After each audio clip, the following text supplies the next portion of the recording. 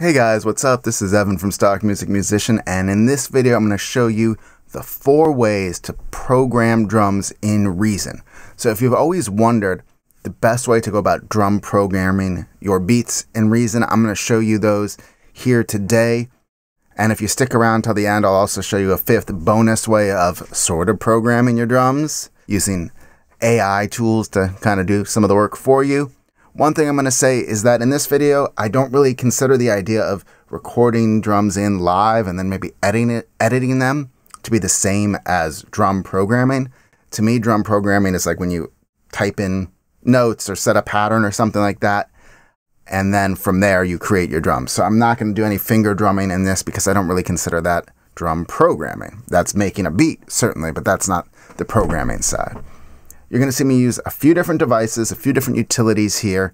If you want to know more about all the devices in Reason, I've got a free cheat sheet for Reason that covers all of these cool tools you can use, and it'll help you pick the right one much faster. There's a link down below to grab it. Now let's look into the ways of doing drum programming in Reason. So we're going to start with the most old school way of doing drums in Reason using CV gate and the Matrix pattern sequencer. This is like still really can be useful for things. I've done a whole video that dives deep into CV and Reason. So if you want to learn more about CV, go check out actually 2 videos. Go check those out. But for the basics, what you use is basically this sequencer called Matrix, which can have various patterns. You see, this is the grid from left to right, and these are the notes, and this is the velocity. And this controls essentially one gate out. So whenever this tells the gate to turn on, it will then shoot out of the matrix and into the gate in section of the kick. And that will create a kick. So if we hit play here,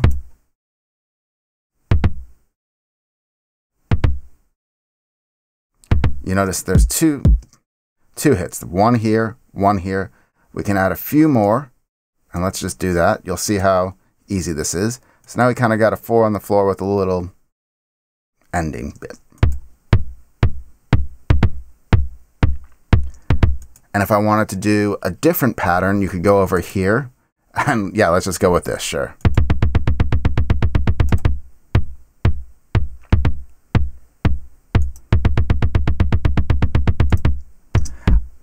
And then you could automate all of that in the sequencer to have it choose between the patterns. You can change the resolution, add some shuffle. And let's say we want to add another one for the snare. We'll just go right click here. Actually, we'll hold down shift because we don't want it to automatically route. Under utilities, you'll see the matrix pattern sequencer. I'm holding down shift, so it's not routed to anything with my new matrix 2. I'll hit tab to flip things over, go from the gate CV of the new matrix to the gate in on channel 2, which is snare drum. And we shall, have a shuffle like that, sure.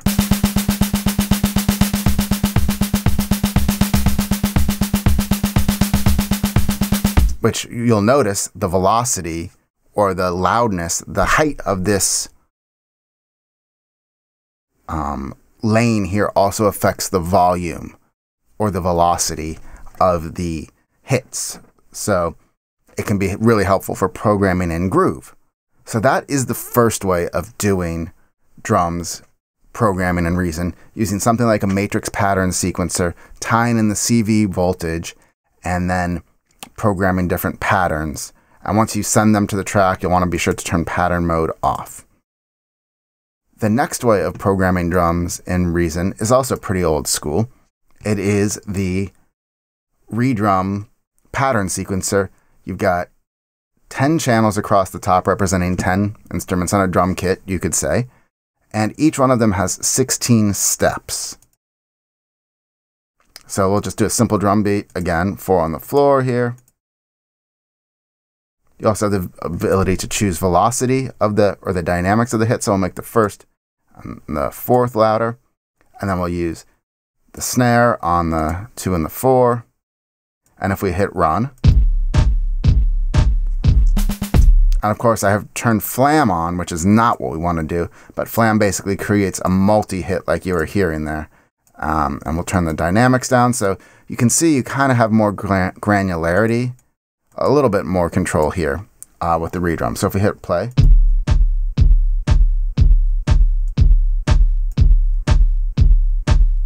And then let's say we want to get some hi-hat in that. We'll just go.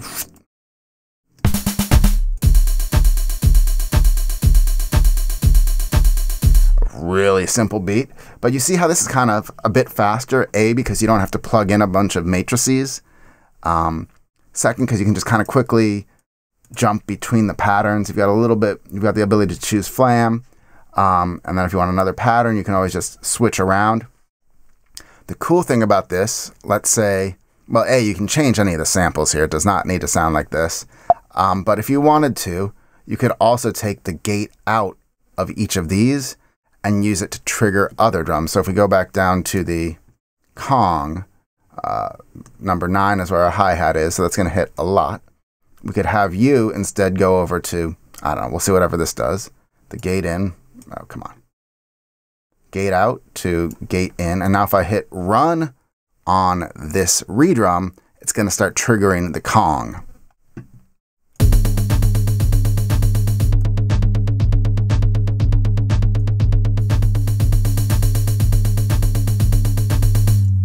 And similarly, actually, if we go back to the Kong, there's the gate out for all of these. So we could also have these trigger other parts of the Kong, or these could trigger the ReDrum, whatever. That's why CV can be quite powerful when you actually get things going. So if we were to hit now run on the snare,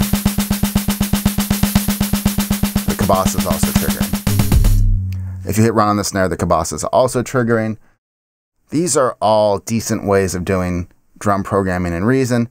The next way is to use the step sequencer. I'm going to add a Dr. Octorex drum loop here. And in case you didn't know, you can actually, if you hit play, right, it runs it as a loop, but you can actually also select all of these slices individually and chop up the loop and make it your own. So let's go down to the sequencer. We've got the acoustic drums. We'll go over here, turn on loop, and solo this guy. And now we'll draw in a region.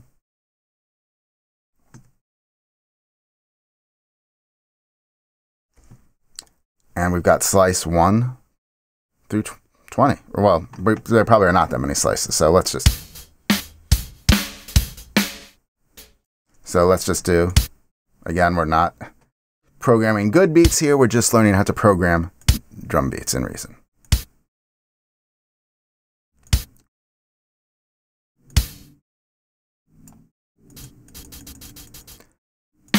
So one thing to note about, especially if you're using Dr. Octorex, is that it is only monophonic, so you can't trigger multiple notes at the same time.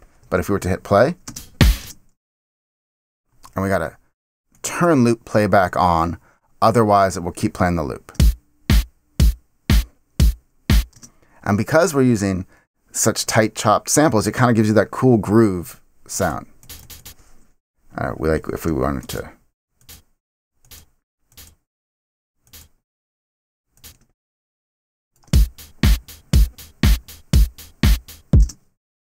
So that is yet another way of doing drum programming in Reason. You can use any instrument and you can just draw it right in on the sequencer. Finally, this is I'm going to show you my favorite way of doing drum programming in Reason, and that is using the drum sequencer player. And what I really like about it, A, it has some features that you just don't see elsewhere, but I find it very compelling just visually to have all of the instruments laid up vertically. So we've got the kick here. We'll just draw in the snare, closed hi-hat,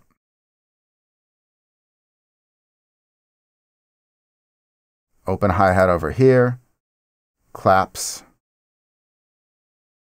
whatever. And if we hit run,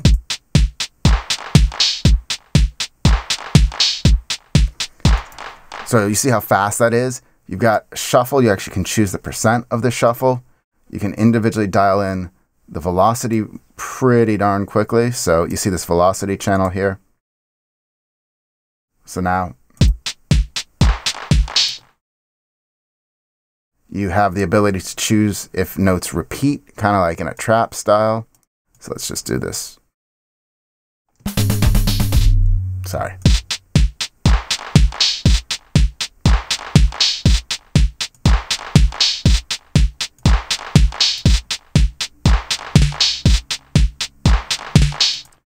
And you also have the ability to change the probability of a note, meaning it won't play every time it triggers. So let's say we've got this, we'll just go to this closed hi-hat thing. Right now it's going to play 96% of the time, but if we put it down to like 30%, it's not going to play every time.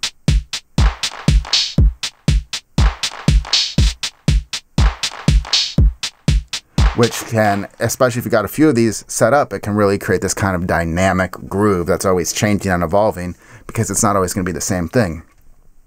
You can also slide notes to be, by selecting slide, to be a little ahead or behind the groove, which can really help.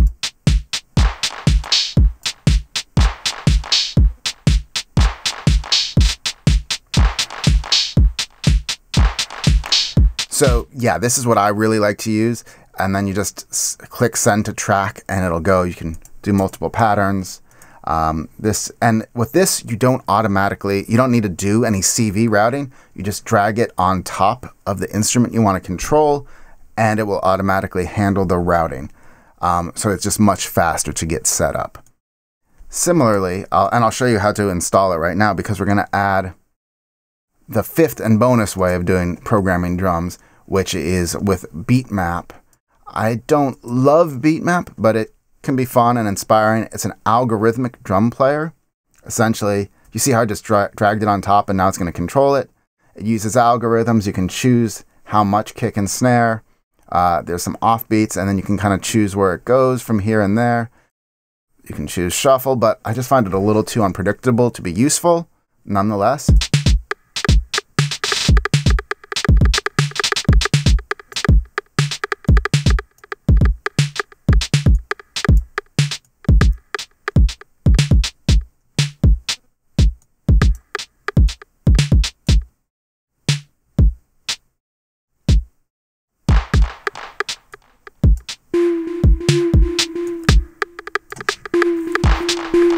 So you can just kind of mess around and find something you like, at which point you could record it to track and then tweak it to your own needs.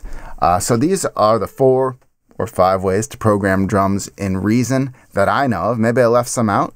If so, please leave a comment below. Share how you like to program drums in Reason. And don't forget to check out that free Reason cheat sheet. Download it. It will certainly help you pick the right drum instrument, the right programmer or utility, and it'll speed up your workflow. Thanks so much for watching, and also like and subscribe. Bye.